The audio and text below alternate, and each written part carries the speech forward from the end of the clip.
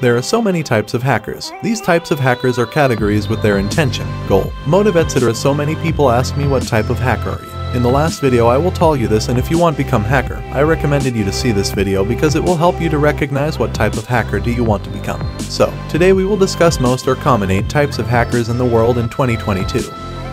And I am teaching people about hacking private. You can get me on Twitter. You will learn full beginner to professional. If you are basic and you want to learn hacking, send direct message on Twitter right now. Now let's start our topic.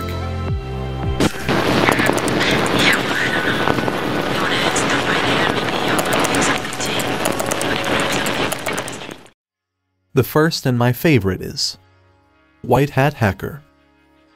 These are the good hackers that use their technical skills to protect the world from the black hat hackers. White hat hackers are also known as ethical hackers. They're equally talented professionals who possess degrees and certifications in cybersecurity and ethical hacking. White hat hackers employ the same hacking techniques as black hat hackers, but they do so legally and with the authorization or permission of the system owners. You may be surprised to know just how common white hat hackers are. White hat hackers often can be found in the roles of security specialists, information security analysts, pen testers, and cybersecurity researchers. They work as independent consultants or freelancers as well. You might even have 1 or 2 as colleagues at your company. White hat hackers' intentions are to educate users about various cyber threats and ways to prevent them, identify vulnerabilities and exploits in applications and infrastructure so organizations can fix them, help organizations strengthen their overall security posture, develop software that detects and removes malware, make contingency plans in the event of a cyber attack.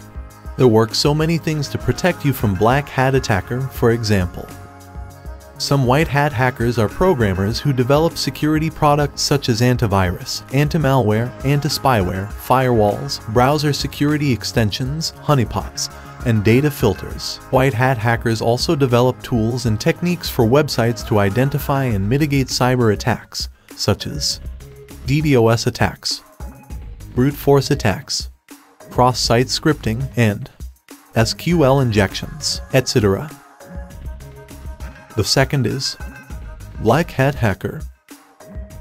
Black hat hackers are criminals who break into computer networks with malicious intent. They may also release malware that destroys files, holds computers hostage, or steals passwords, credit card numbers, and other personal information.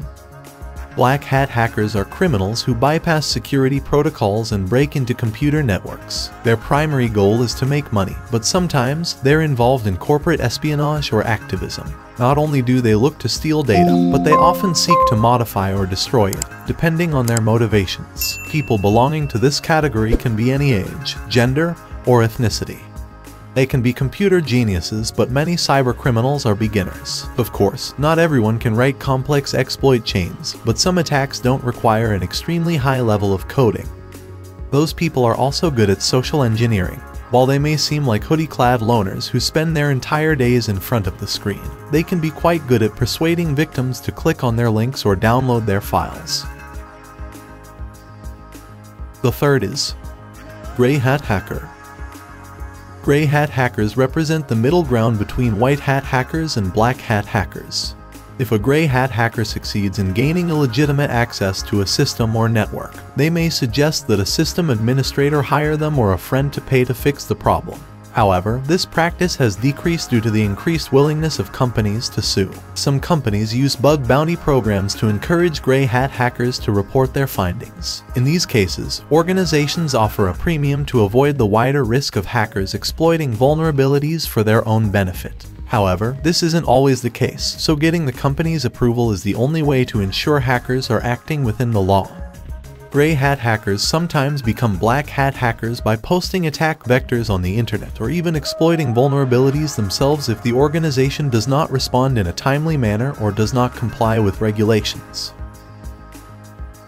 The fourth is Red Hat Hacker. Red Hat Hackers has an agenda similar to White Hat Hackers, which in simple words is halting the acts of Black Hat Hackers. However, there is a major difference in the way they operate. They are ruthless when it comes to dealing with Black Hat Hackers. Instead of reporting a malicious attack, they believe in taking down the black hat hacker completely. Red hat hackers will launch a series of aggressive cyber attacks and malware on the hacker that the hacker may as well have to replace the whole system. These types of hackers are my favorite too. The fifth is script kiddies. A derogatory term often used by amateur hackers who don't care much about their programming skills. These hackers usually download tools or use available hacking code written by other developers and hackers. Their main purpose is usually to impress friends or attract attention. However, they are not interested in learning. Using off-the-shelf code and tools, these hackers can launch some attacks without caring about the quality of the attack. The most common cyber attacks by script kiddies include DOS and DDoS attacks. The sixth is blue hat hacker. Blue hat hackers are types of hackers who are similar to script kiddies. The intent to learn is missing. They use hacking as a weapon to gain popularity among their fellow beings, and main agenda is to take revenge on anyone who makes them angry. They use hacking to settle scores with their adversaries. Blue hat hackers is dangerous due to the intent behind the hacking rather than their knowledge. The seventh is state, nation-sponsored hackers. Today, most sophisticated nations have thousands, if not tens of thousands, of skilled hackers on the payroll. Their job: sneak behind enemy lines at other nations' military and industrial networks to map assets and install malicious backdoors. That way, when hostilities happen, the cyber warfare machine will be ready. Stuxnet, which took down hundreds of Iranian centrifuges, is the poster child for cyber warfare. North Korea's 2014 hack into Sony Pictures' site in retaliation for a movie the country's propaganda machine found offensive is equally notorious. These are just the big stories. Nation-state hacking happens all the time, mostly quietly, and it isn't going anywhere. The attacking nation certainly won't do anything to prevent it or punish the hackers because they are soldiers doing their job to further the country's objectives. The eighth or last is Hacktivist. Hacktivism started as a way for people to protest online to effect change. A hacktivist is motivated by civil disobedience and seeks to spread an ideology. In some cases, this ideology includes total anarchy. Still, hacktivists are typically not motivated by malicious intent. Hacktivists also steal money or data in an effort to spread their agenda. However, their motivation is more like that of Robin Hood. They seek to take from those who have and give freely to those who have not. They typically see themselves as vigilantes who use hacking to enact social justice and policy changes. Hacktivists employ the same tools and tactics as typical hackers. For example, their tactics can range from spreading a message through simple website defacement or exploitation through the use of doxing. They may even launch a distributed denial-of-service attack to bring down entire networks. But unlike normal hackers, hacktivists do not always work alone. Hacktivists can also work as part of a coordinated group or organization. These groups can range in size from a few friends in a basement to an entire decentralized network of hackers around the world. Examples of hacktivists are Anonymous, WikiLeaks, and more. If you want to know about Hacktivist, check this website. It will tell you everything you need about Hacktivist.